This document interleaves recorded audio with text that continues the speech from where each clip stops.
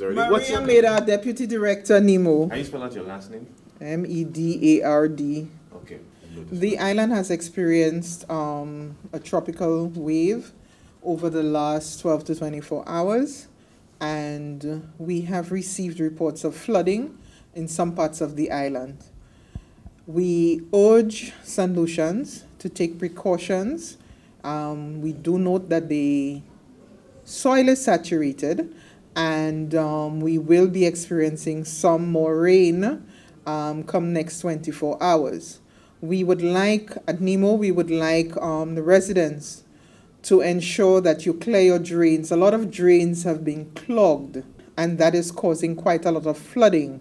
So we would urge residents, even as a community, it may not affect you, but it would affect your community, to assist with clearing of those drains. Trim your trees, your branches that are hanging over your houses, or if the trees belong to you, please ensure that you trim them over if they're hanging over your neighbor's yard. And we would like to inform the public that NEMO is not responsible for cutting trees. It is you who owns the trees. The tree is yours. You need to trim it and you need to cut it. We would like the residents to follow the official communication coming out of the St. Lucia Met Services or NEMO. If you have any questions or queries, you can call us at NEMO 452-3802 or 468-2126. NEMO has invested in some early flood warning systems throughout St. Lucia, throughout the island.